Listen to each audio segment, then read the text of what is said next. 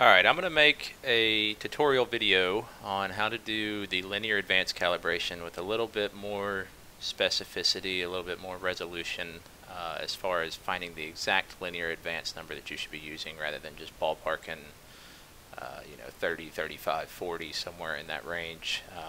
This will be able to tell you if you need 36 or 37 or 38 and get it down to exactly what you need. So I did this for the first time just the other day with an ABS that I was working with that I was having a little bit of problem having some inconsistent colors and non-round holes, and my corners were inconsistent. Some were sharper than others based on layer speeds and stuff like that. So it occurred to me that my linear advance, which was set at 40, my K-factor, may be incorrectly calibrated. And I decided I was going to try to dig into the K-factor calibration test a little bit more. So I'm going to start from the top. You can see here I've already got a file open, which is the one that I modified the other day. And I'm going to have it, I'm going to pull it up and kind of show a comparison between the new file that I'm going to be putting together right now and then what I made the other day, which is kind of finalized and has a couple more small changes that I don't know if I'll remember to just make them off the top of my head right now. So just for reference sake, I'll compare to that in a minute. But pull up a browser, go to Google, whatever your favorite search engine is, and linear advanced calibration, if you just search that, and then look for the Mats Hub link. And if you scroll down in the Mats Hub linear advanced article, you'll see down here a link to a K-factor test Gcode. He explains a little bit where it came from, gives credit to the creator, but we're just going to download that Gcode file. Go ahead and open it up and unzip it.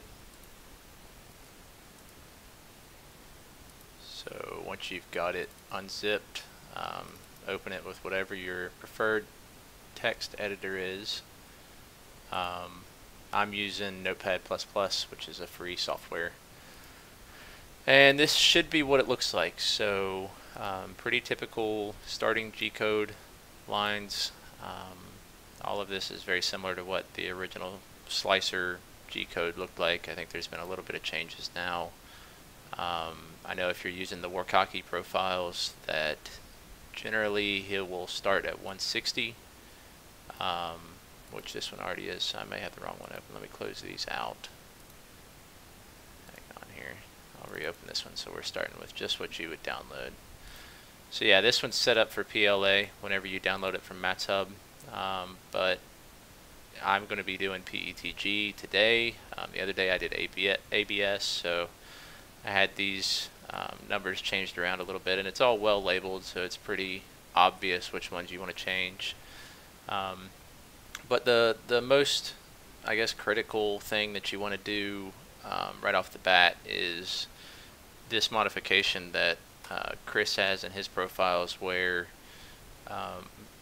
you don't heat the extruder up to extrusion temperature until after you do the mesh bed leveling down here.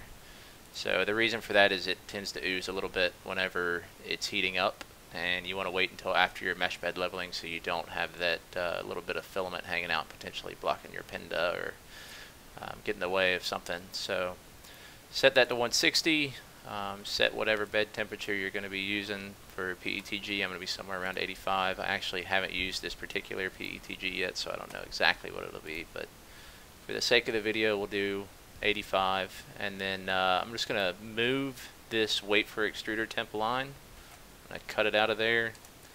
And we already told it to initialize going to 160, and then we're doing the bed temp, and since the extruder is much faster generally than the bed, and we're only going to 160, it will be there already by the time this bed reaches 85. So no need to have the wait command really. Not to say that you shouldn't have it for other applications, but for right now I think we're safe to go ahead and move it down to after the mesh bed leveling line. So just going to drop that right in there. Probably for PETG I'm going to be in the 270, 280 range, so I'll just set this to 270. And here I already made a mistake, so I'm going to cut that again. I don't want it immediately after the mesh bed leveling. I want it to be after it goes outside of the print area, immediately before it does the intro line. So just going to move that down one more line, and then What will happen is basically whenever you start the print, it'll go ahead and set the nozzle temperature to 160. That should heat up fairly quickly. It'll set the bed temperature to 85, and then it'll sit and wait for that bed temperature to hit 85 before it goes on. Then it'll do your mesh bed leveling, and it'll move just to the front of the print bed, and then it'll sit and wait until that nozzle gets up to 270. So this is where we're at right now. And then it'll do its intro line, which Chris also has his differently now in the Workaki profiles, where it does a purge bubble at the beginning. I like the purge bubble. It makes it a little easier, I think, to remove that line, but it's not really necessary, so we're just going to leave it out for right now. Couple little kind of housekeeping things here, setting units and things like that. Does this at a 0.2 layer height, which is fine regardless of nozzle size. When I did this the other day, I actually was using a 0.6 nozzle, which it occurred to me today that probably the reason I was having inconsistent results with the test, I was having broken lines. So whenever it got down here to actually printing out these lines to test the different K factors, sometimes the lines would be broken and they would be extremely thin and hard to remove from the bed. So probably one reason for that is the 0.6 nozzle. This is set up for a 0.4 nozzle, so it's going to be extruding just a little bit less than a 0.6 nozzle at a 0.2 layer height. So anyways, one thing I did to fix that with a 0.6 nozzle, and you may want to do that, you may not, it depends on how the test goes for you. This command right here, E0.37418, is telling the extruder how much to extrude. And you can see here that it's the same for every one of these. Every time you've got this M900 where it's changing the K factor, you basically repeat these 4 lines over again. So it's just doing a short amount of extrusion at a relatively slow speed, which for reference up here it tells you is 20 millimeters per second at f1200, and then a little bit more at, should be a higher speed, I'm not really sure. Oh, I see. My mistake. So this line right here is moving to the next test line at your slow speed, and then it'll do all in one line. It does a slow movement, and then it does a about 3 times faster movement, and then another slow movement. And it makes sense that this line that's highlighted right now and the 1, 2 above it have the same E command. The same amount of material is going to be extruded for those because they're moving at the same speed and the same distance. So anyways, if you do this test and you find that you don't have enough plastic being extruded and it's hard to clean it off of your bed afterward, you can take these numbers. I'll start at the top here, this 037418, and I'm just going to copy and paste that into my calculator and then multiply it by 1.1 to increase it by 10%. And then you would take that number. I don't know if it's okay to increase the number of significant digits that are used, so I parsed that down, rounded it to 0.4116 whenever I did the modification the other day. So you would just basically take that number and punch it in here, 0.4116, and then everywhere below that that has the same number, you're going to want to change all of those as well, so that you have a consistent amount of extrusion at all these different spots. So I'm not going to go through and manually change every one of them right now. I just kind of want to show this as a principle of how to make that change. Of course, you could do this same thing and multiply by 1.15 or 1.2, whatever you want to do, whatever you think is appropriate in order to have the appropriate amount of plastic coming out during this test.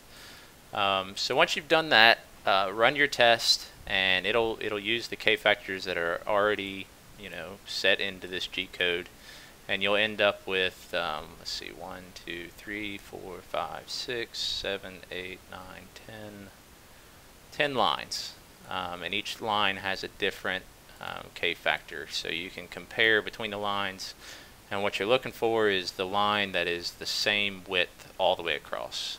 So without the appropriate K factor, basically what happens is the pressure in the nozzle does not remain constant, so you will have subtle changes in the thickness of the plastic line that's laid down, and that's not good whenever you're doing corners or you're doing high speed, any kind of details or anything like that on your print. And I'm not exactly sure the mechanism that it works by, but it seems to affect the color consistency on my prints as well. I'm sure it has to do with pressure in the nozzle, obviously, since that's all this has to do with, but I'm not really exactly sure how that works out. But anyways, so you run the test, and say you see that somewhere between, you know, the 5th line and the 6th line is almost exactly you know, consistent all the way across. It may be not quite perfect on this line and not quite perfect on this line. So what's recommended in this article, if you read through here, is to just kind of find where the range is, and if it's not perfect at either one, shoot for the middle and do, you know, if it was between 40 and 50, do 45. Well, in the pursuit of having a good print, that wasn't enough for me. So what I did, once I identified that range, say it actually is between 40 and 50, I went back in here and modified these to start at 40, and then you do change each one of these by an increment of 1 rather than 10. So 41, and 42, 43, so on and so forth until you get all the way down to the bottom. Now, on mine, I found that to get all the way to 50, which probably isn't necessary, but I'm a little OCD, so I wanted it to go all the way to 50, you have to add an extra line. And if you follow the Y coordinates on these, they're just increasing by 10. And then the X coordinates follow the same pattern, but inversely for every other line, so that your X is moving back and forth rather than just constantly moving in a positive direction across the build plate. So if you want to add another line at the end, just copy a whole section of it, hit enter and paste it in there, and then you'll want to change your Y coordinates for every one of those lines to be 10 greater than whatever the previous line that you have is. So it's not laying that same line over the previous line that way. So once you've done all that, you run this Gcode again, and you'll be able to see the difference between a K factor of 40, 41, 42, 43, so on and so forth until 50, I guess, or whatever, you know, the range is that you want to look for. And you can really narrow down exactly what you want your K factor number to be. And I personally am going to be doing this for every single one of my filaments from now on. It made a tremendous difference on my ABS, which I'll go ahead and pull that up now just so you can see. Here's a screenshot of what I did ultimately with all of the starting Gcode. I'm kind of an open source jerk, so I deleted the guy's name tag off the top and just had it, you know, plain with just straight Gcode. And I guess I did not save where I went it down. I changed it down to individual, you know, 1, 2, 3, 4, still at the 10s here, but this should be modified and set up at the top to where it doesn't have the ooze and all that. So this is my final modification at the top if you want to try to mimic that. But anyways, it made a tremendous difference on my parts. I had much better corners, much more consistent colors, much rounder holes in the Z direction, and all around just a better looking part. So if there's any more questions, post your comments and I'll see if I can explain them. Apparently I'm not the best at explaining things in text. Hopefully I did a little better with this video, but anyways, hope this helps.